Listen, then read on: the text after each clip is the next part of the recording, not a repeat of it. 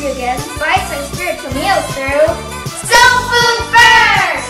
When it's lunch break in South Africa, it's breakfast or supper on other sides of the world. But whatever time zone you're in, before anything else, Soul Food First! Now on Season 4! This is Pastor Din Padayhag. Welcome to Soul Food First. Yesterday we talked about God's purpose concerning heaven and earth and how they are quite distinct with each other.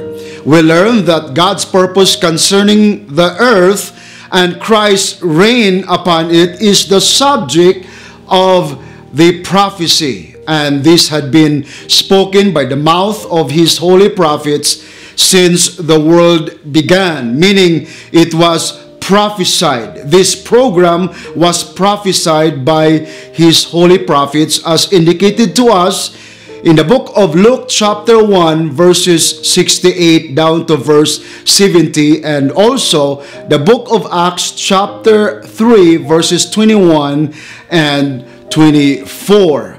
We also learned that God's purpose concerning heaven and our exaltation there with Christ is the subject of the mystery. And this purpose or program was unprophesied, meaning not prophesied. It's a secret and hidden in God since the world began, meaning no one in the past prophesied or knew about this program because it was hidden in God. We learned that God kept this program and purpose a secret until He revealed it to His chosen apostle of the Gentiles, the Apostle Paul. We also learned that the books covering the prophetic program are from the book of Genesis all the way through the first half of the book of Acts, then from the book of Hebrews all the way to the book of Revelation. And then the books covering the mystery program is historically start from the second half of the book of Acts. That's Acts chapter 9 all the way to Acts chapter 28. And then doctrinally from the book of Romans to the book of Philemon. And these are the books written by our apostle, the Apostle Paul. Now, as we continue with the topic about prophecy and mystery, let's dive deeper into the details. We will start with the prophecy and the messianic or earthly kingdom of Christ. Now, as we mentioned in the past, prophecy refers to God's purpose concerning earth and Christ's reign upon it. And this was spoken of by the mouth of God's holy prophets, as we mentioned, since the world began. The prophetic scriptures describe this in great detail, and so we'll talk about this. Here are some principal facts of this kingdom and program. Number one, the kingdom will be set up on earth. Now let's go to the book of Psalms chapter 2 verse 8. The Bible says, "Ask of me and I will give you the nations for your inheritance and the ends of the earth for your possession."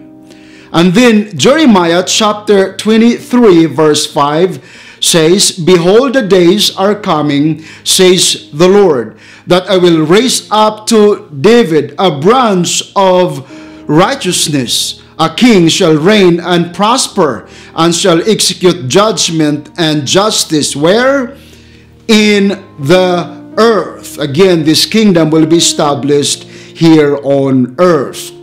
The angels confirm this earthly hope when at Christ's birth they praised God, saying, "Glory to God in the highest, and on earth peace, goodwill toward men," as indicated to us in the book of Luke chapter 2 verse 14.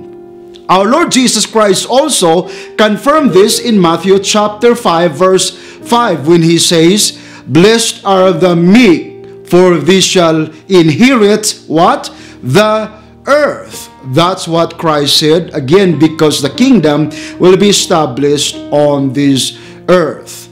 He also taught his disciples to pray about this in Matthew chapter 6, verse 10. The Bible says, Thy kingdom come, thy will be done on earth as it is in heaven. This kingdom is made in heaven. That's why it has to come down, as Christ said, and it will be established on earth. Number 2, it will be theocracy, or God himself will reign through God the Son, the Lord Jesus Christ.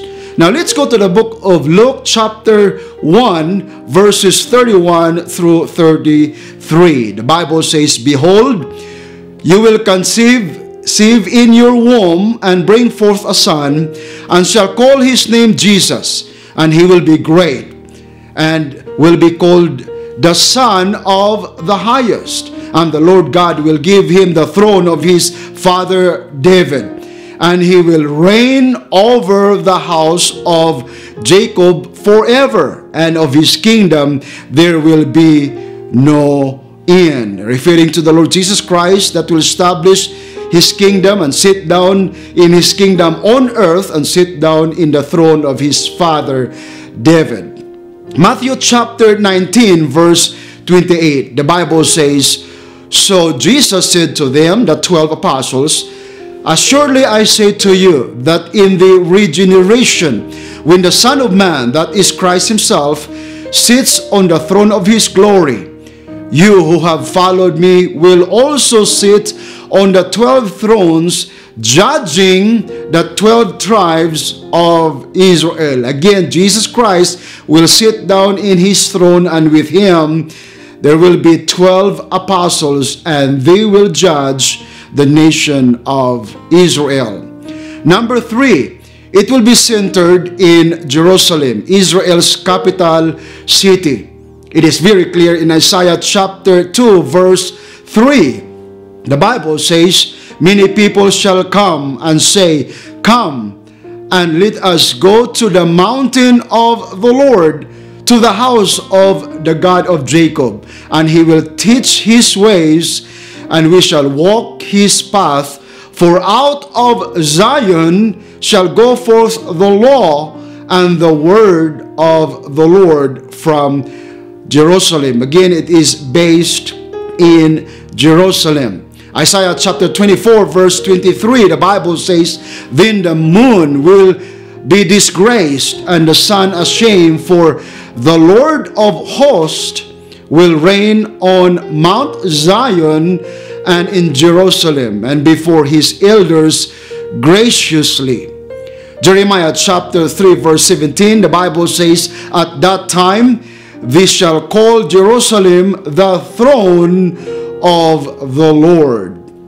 Number 4, it will extend to all the earth. Psalms chapter 72 verse 11, the Bible says, Yeah, all the kings shall fall down before him. That's before the Lord Jesus Christ. And all nations shall serve him. That's King Jesus. Daniel chapter 7 verse 14, the Bible says, And there was given him dominion and glory and a kingdom, that all people, nations, and languages should serve him. That's the Lord Jesus Christ again. Zechariah chapter 8 verse 22, the Bible says, Yeah, many people and strong nations shall come to seek the Lord of hosts in Jerusalem, and to pray before the Lord. Now the fulfillment of this is in Revelation chapter 11 verse 15. The Bible says, The kingdoms of this world are become the kingdoms of the Lord and of his Christ, and he shall reign forever and ever. And the number 5, we have all Israel will be saved. Jeremiah chapter 31 verse 34, the Bible says, They shall all know me, from the least of them unto the greatest of them, referring to the people of Israel, and then the people of the whole world. Ezekiel chapter 37 verse 23 talks about God saving the people of Israel, cleansing them from their sins and making them His people, and He will be their God. And Apostle Paul also confirmed this in Romans chapter 11 verse 26. The Bible says, "And so all Israel will be saved, as it is written, the deliverer will come out of Zion, and He will turn away ungodliness from Jacob." Number 6, Israel's suffering and sorrow will then be over, finished, will be ended.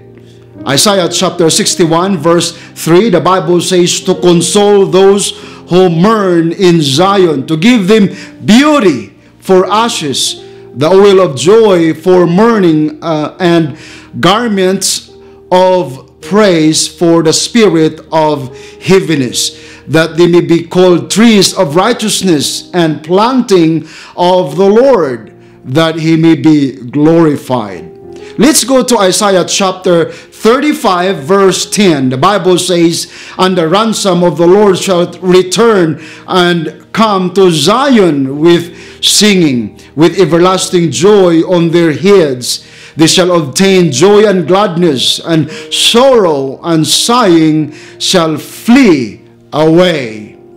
Number 7, Israel will then become a blessing to all nations. Isaiah chapter 60,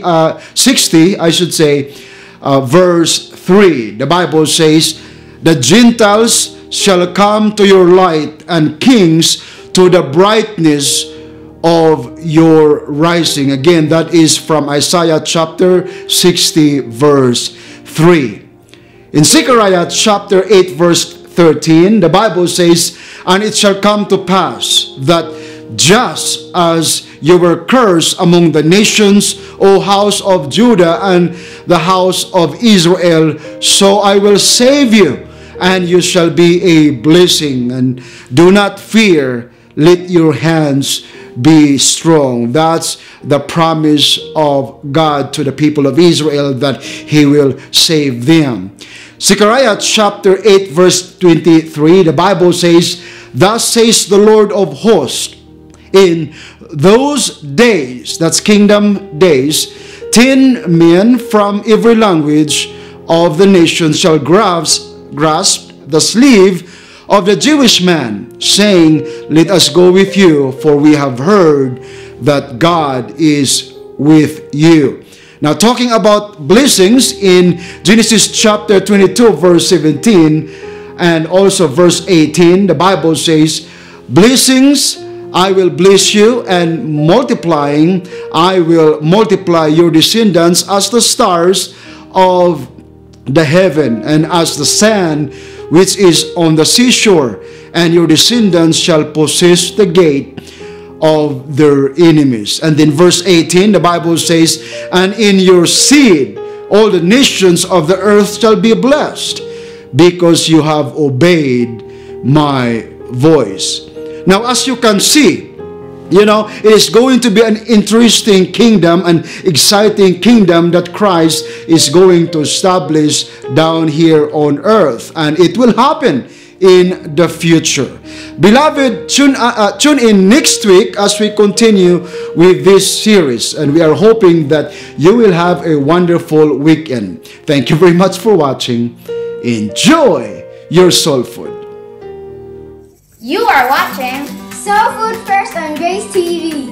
Please follow us on the Grace TV Facebook page, and please subscribe to our Grace TV YouTube channel. Until next time, God bless you. Bye!